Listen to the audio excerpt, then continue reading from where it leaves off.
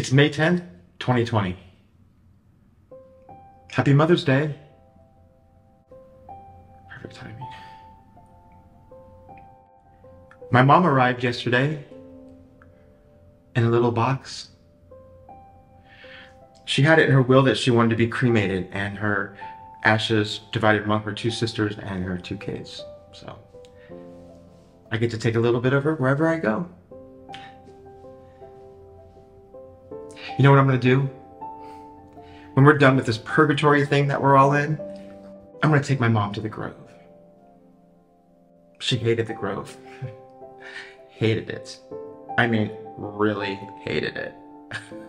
I always knew that she hated it, but every time I came into town, we would go there. Every single time.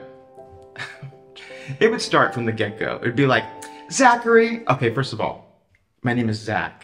According to my birth certificate, it's just Zack. It's not Zachary. Zachary, why does the parking always suck?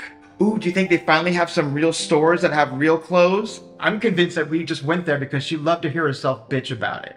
She used to call it the charlatan of shopping centers. Oh my God, that fountain.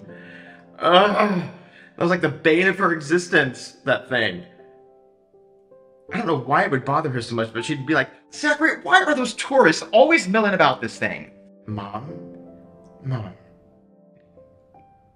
We used to joke and say that we both wanted our ashes sprinkled in that fountain when we both passed away.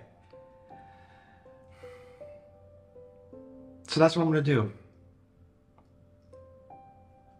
That's what I'm gonna do. I'm gonna take my mom to the grove and I'm gonna sprinkle just a little bit of her ashes. Not all of them, just a little bit. I'm gonna sprinkle just a little bit of her ashes in that fountain because I know that she would really appreciate that. In fact, I know she would.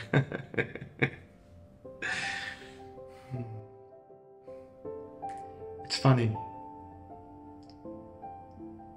I can always seem to remember the good stuff. There's a lot of good stuff.